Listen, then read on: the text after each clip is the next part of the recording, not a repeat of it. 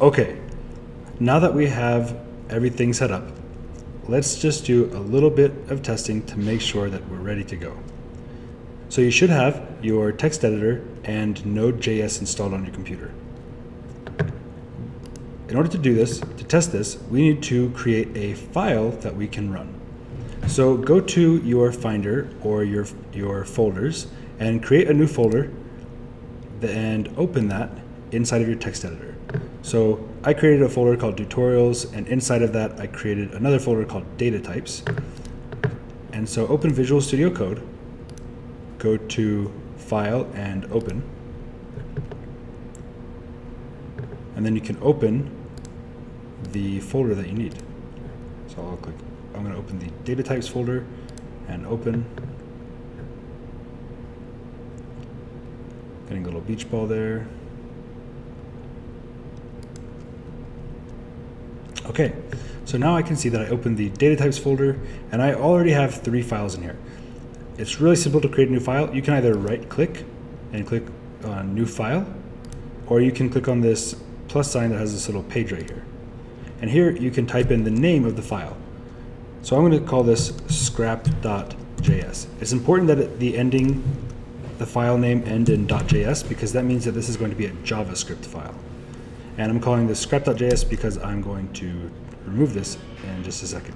So in here, we're going to write our very first code. And this is just going to confirm that we have Node installed and that everything is working properly.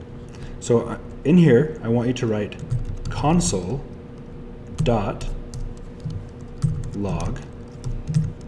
And then quotation marks.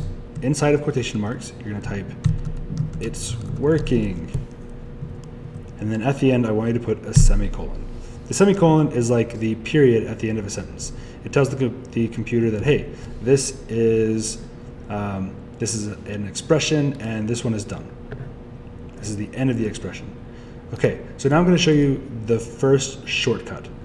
On your keyboard, press Command-Shift-T.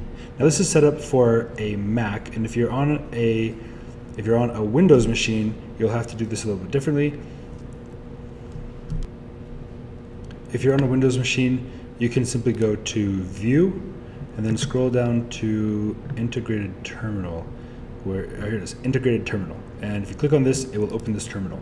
Now I want to show this to you because this is a very useful tool when you are trying to check if your JavaScript is correct. We can now run this file. This file has code inside of it. This is JavaScript. It says, hey, we're going to write this information into the console. This is the console or terminal. I use those 2 words interchangeably. And you can run this file. If I type in ls, it will show me all of the files that are in the folder. And now I can run my scrap.js folder by typing file node space and then the name of the file, scrap.js. And if this works properly, I will see "it's working" written in the console. It's working. And you can have fun with that. You can type anything you want. It's working. Hooray, hurrah. And then I can use node and then the name of the file, and it will run it.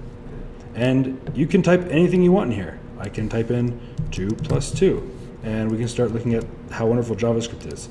It will automatically compute whatever we type in there. So if this is working, we're ready to go, and I'll see you in the next tutorial. I forgot to mention, the one thing that I wanted to show you was that this terminal is the same as this terminal out here. It's very nice and useful to not have to toggle back and forth, and it allows me to maximize the browser, my text editor, so that it takes up my whole screen. So I'll show you that I can run the same command, node scrap.js, and I'll get the same output 4 as I do in here. They are the same tool, but this one is built into the text editor so that I don't have to go back and forth. So again, you can get to this by either going to View and clicking on Integrated Terminal, which is right here, or if you're on a Mac, you can press Command-Shift-T, and that will open this up for you.